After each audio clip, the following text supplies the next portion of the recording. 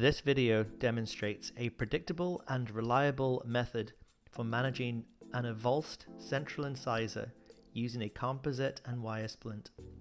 On the screen, you can see a number of different materials and instruments that you may well use to undertake this procedure.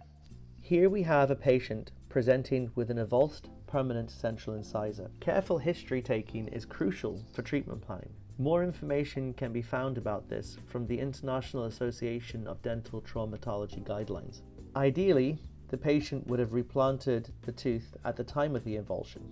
In this case, however, we are going to assume that the tooth has incomplete apical closure, was stored in cow's milk, and has a total extraalveolar time of 30 minutes.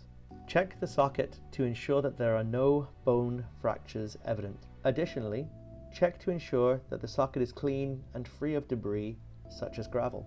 Once we have determined the socket to be ready for re-implantation of the tooth, it is essential to administer local anesthetic. Topical should first be applied, followed by labial and palatal local anesthetic infiltrations.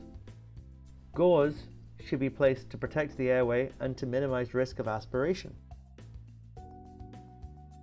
Care must be taken to only hold the crown of the tooth, avoiding touching the root surface. This will minimize potential damage to any vital periodontal ligament fibers still present on the root surface. The root surface should be inspected for debris.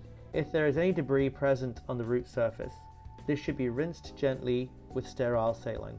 We are now ready to replant the tooth.